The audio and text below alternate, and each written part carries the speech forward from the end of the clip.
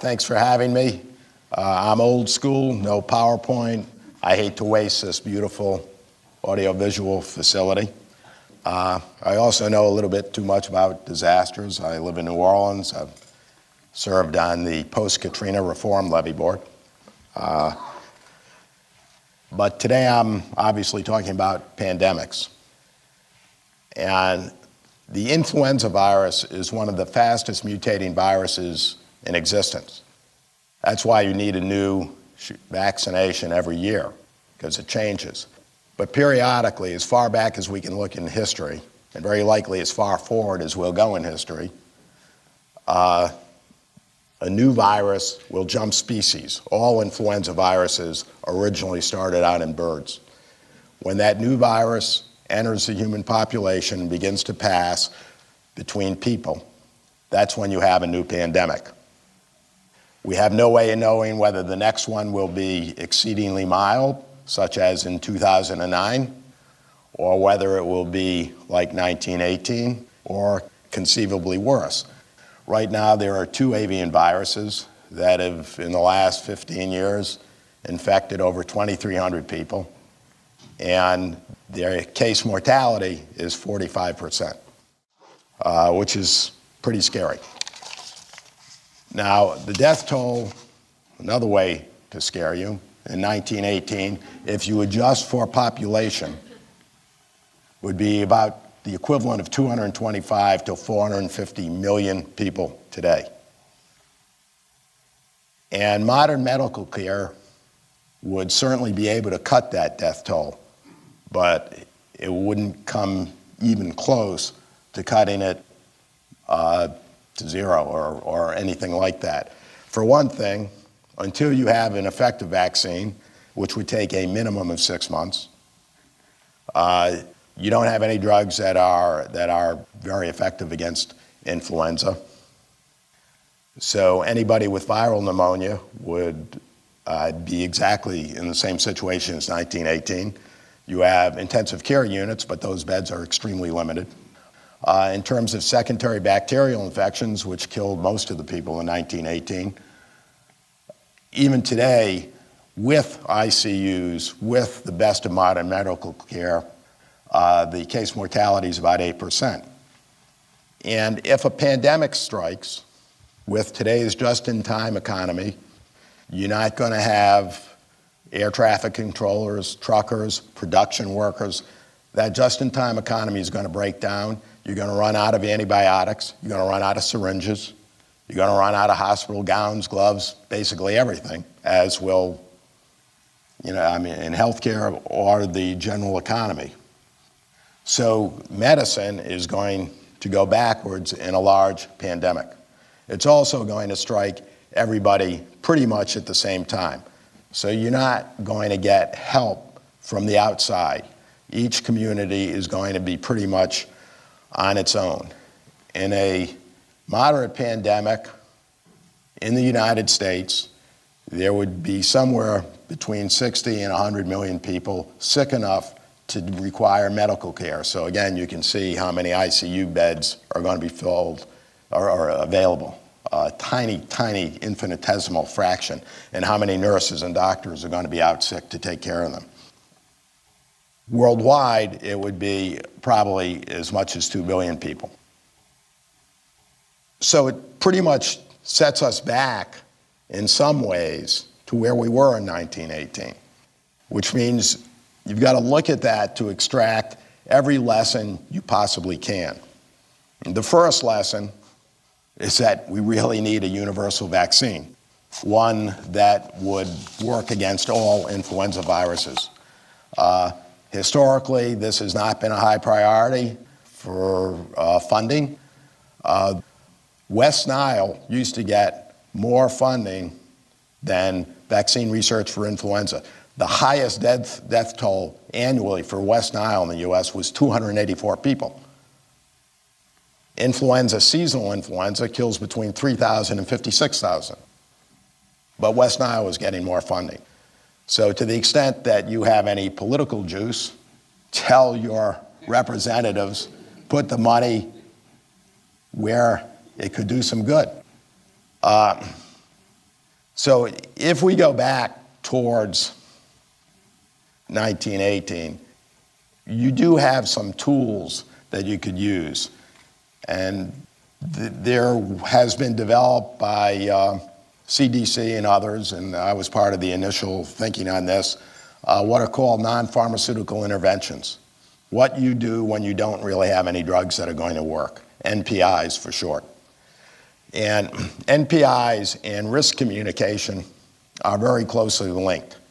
You cannot get public compliance with NPIs, much less sustain public compliance, because these things last for weeks when it's in a community, not a couple of days, unless you have outstanding risk communication. I tend to dislike the phrase risk communication because I think it implies managing the truth. And you don't manage the truth, you tell the truth. Now, I understand that it's impossible to tell the public everything. There's just too much information. But when you decide what message you are putting out, you have to approach it from the perspective that you're giving them the maximum. You're not trying to outsmart them. You're not trying to condescend to them. When you do that, you are going to lose them. In 1918, chiefly because of the war, people did not tell the truth. The disease was known as Spanish flu. National public health leaders called it ordinary influenza by another name. And this was echoed locally. And this false reassurance quickly became counterproductive. And I'll tell you how extreme it got. In Philadelphia, for example, when they closed schools, churches, theaters, saloons, canceled all public meetings, the paper actually said this was not a public health measure. Well, how stupid did they think people were? In Little Rock, a doctor reports his hospital is closed, doctors and nurses are dead, there are, quote, miles of double rows of cots, everywhere there is only death and destruction. What did the Arkansas Gazette in Little Rock say? Quote, Spanish flu is plain la grippe, same old fever and chills, unquote. People knew it wasn't plain old la grippe. I believe that society is built on trust. The lies destroyed the trust in the authority, and without trust, society began to disintegrate. It was an incredibly alienating experience. As I think most of you know and would agree with, in most disasters, the best in people routinely come out.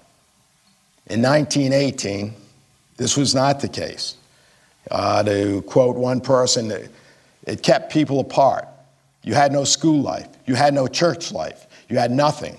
It completely destroyed all family and community life. People were afraid to kiss one another. People were afraid to eat with one another. It destroyed those contacts and destroyed the intimacy that existed amongst people.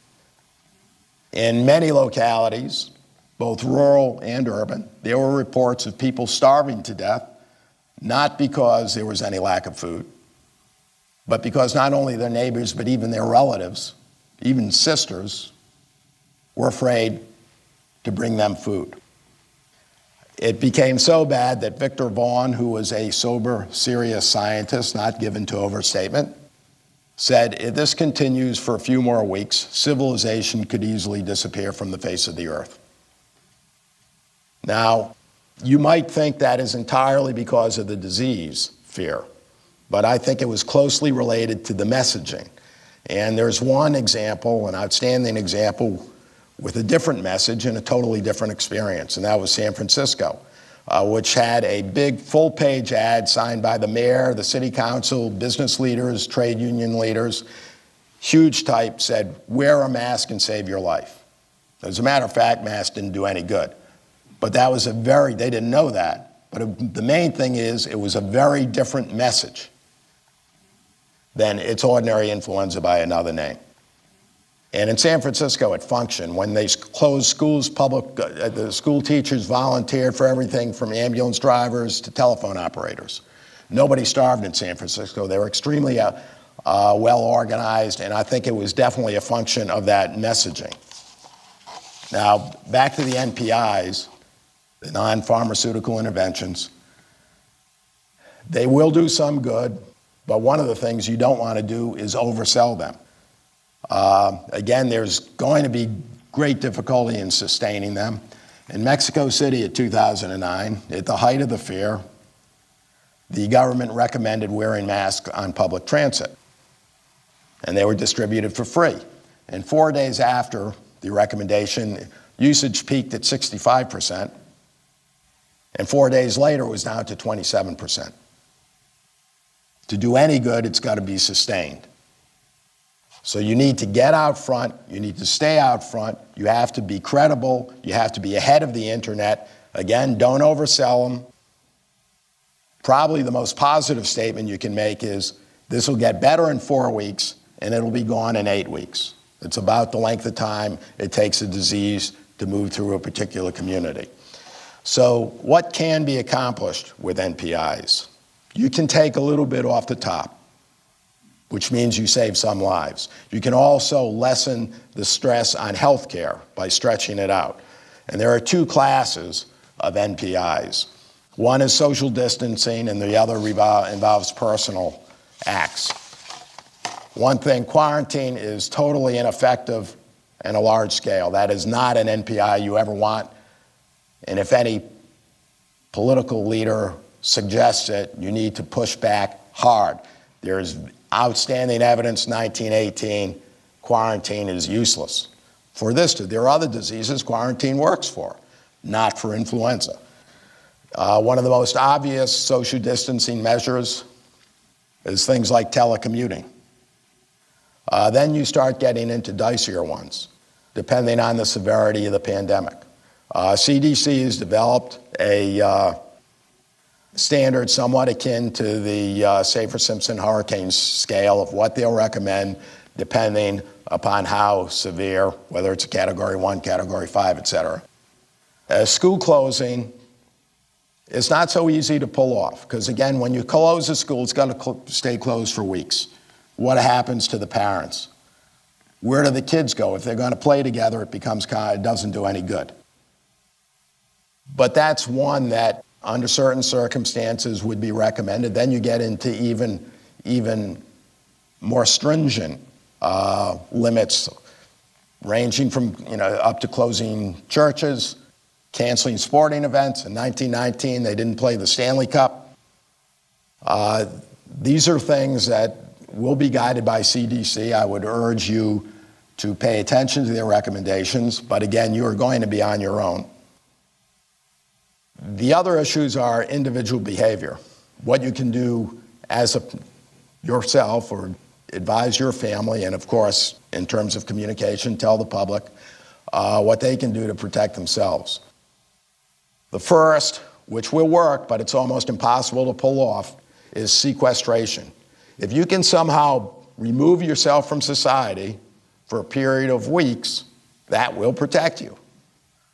But again, it's almost impossible to pull off because it has to be absolute. The second thing is masks. Masks to protect yourself from getting sick out in public are useless. That is a waste of time and effort. However, if you put a mask on someone who is sick, that will protect people who are around them because it will contain droplets. Now, is a parent going to put a mask on a sick child? Well, they might if it knows it will protect the rest of the family. Masks in the home when somebody is sick, for the healthy people, that's a limited usage. That might also be effective. But wide-scale public use of masks is not effective. There are other things that are good for any infectious disease, such as hand washing. Now, the fact is, most transmission of influenza occurs through aerosols. So hand washing is not going to affect that. However, some is hand to mouth or hand to eyes. The second thing is cough etiquette. That is not cough etiquette. You walk along, you open a door, Somebody else comes by, opens the same door, rubs their eyes, they have just infected themselves. So coughing into your hand is not cough etiquette. Coughing into your elbow, that's cough etiquette. Now, it's fairly standard behavior. If your kid is sick, you keep them home. It is not standard behavior if you're sick to stay home.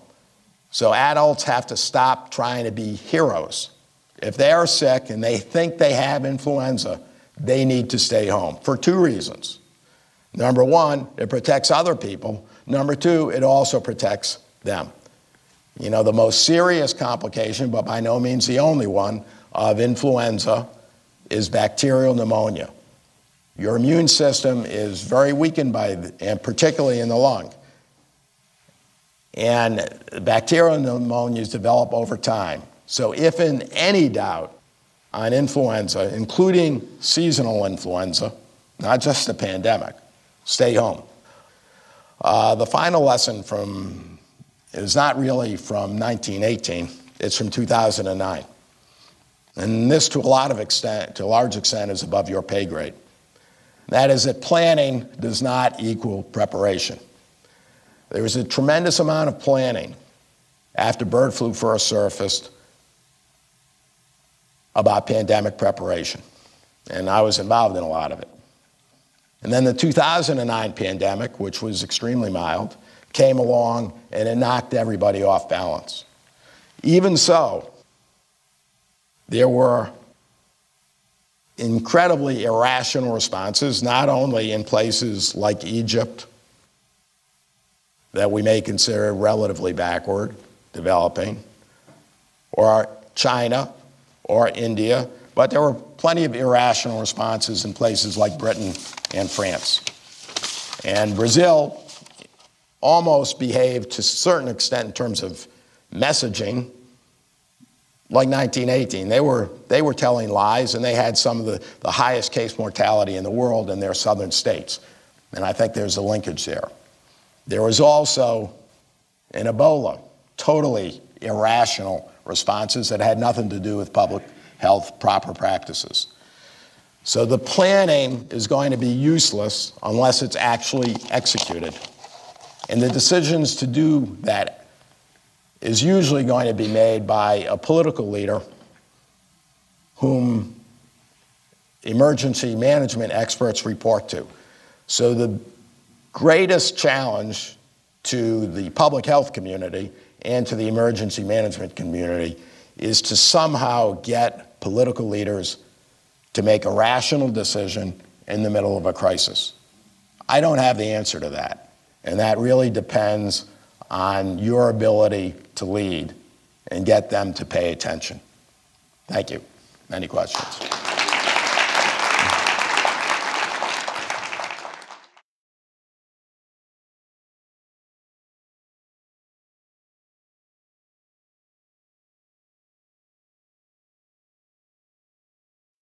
They're very different diseases. In fact, SARS would be a disease where quarantine would be effective. The difference is you can infect someone with influenza before you have any symptoms yourself, or certainly very early in the infection. SARS, you cannot, and the same is true not just for H1N1, but for all influenza viruses pretty much. SARS, you are not infectious until you are really sick. You're already flat on your back. You're not going around in public. Most of the SARS deaths were healthcare workers who infected themselves. So, you know, the H1N1, you know, these things may sound scary. H5N1 is one of the, you know, the first bird flu. H7N9 is a bird flu we're worried about at the moment. But you know, H1N1 in 1918 was deadly. H1N1 in 2009 was not deadly.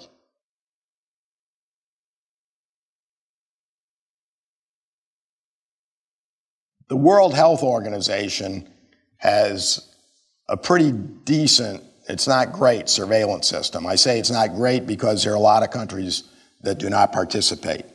You know, most of the world does participate in the surveillance system. And in those countries, they will pick up a new influenza virus very rapidly. But it's still, and probably, quite possibly, when it's in its very early stages. The real problem is the rapidity with which it spreads and the fact that it takes months to make a vaccine. There's, just first you have to scientifically isolate the virus, which can happen pretty quickly.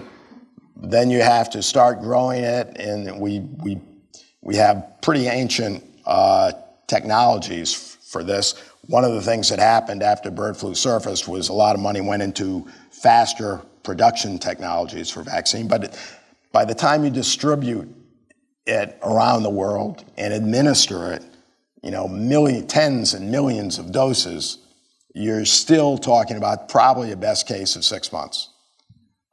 So there's and then the vaccines themselves are not great. Since 2003, your seasonal influenza vaccine has ranged from 10% effective to 61% effective. 61% is the highest in roughly close to the last 20 years. So even when you get a pandemic vaccine, there's no reason to think that it's going to be more effective than the seasonal vaccines, which still leaves a lot of vulnerability. That's why, again, the first thing I said, you need to pour resources into a universal vaccine. There's enough scientific work on it to strongly suggest it is possible to do that. And if we had common sense priorities in the last 30, 40 years, we probably have it by now. Well, I think that's a good question. In influenza, I wouldn't particularly worry about contamination. The virus can survive. There are other things where it would be a problem, but for influenza, not much. The virus can survive outside the body. It can survive on a hard surface, depending on humidity and temperature for quite a long time. But there's so much influenza circulating in the community anyway, that would not be a significant concern for this particular kind of emergency. There would be for others.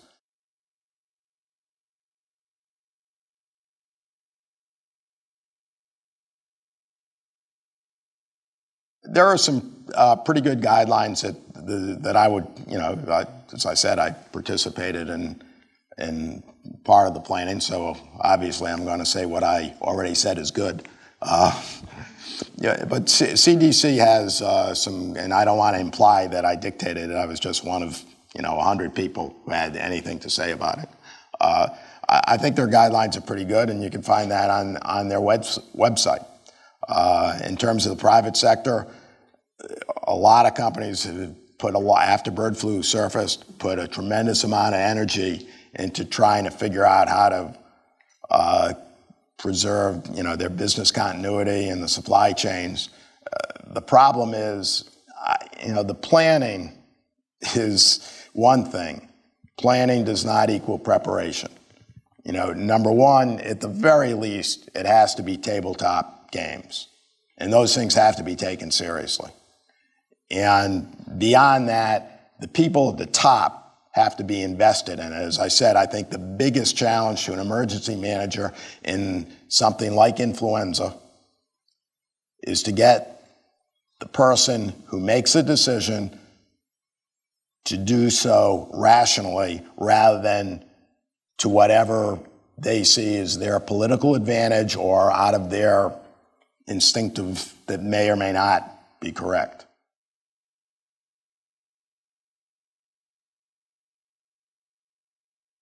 Well, the boss is the virus. Earlier I said the seasonal flu ranges from 3,000 to 56,000 deaths in the United States, according to CDC. And that is a function primarily of what the virus wants to do. And to a lesser extent, how effective that year's vaccine is. As I said, the vaccine, sometimes it's a good match, which is 50, 60%, that's a good match. Sometimes it's not such a good match.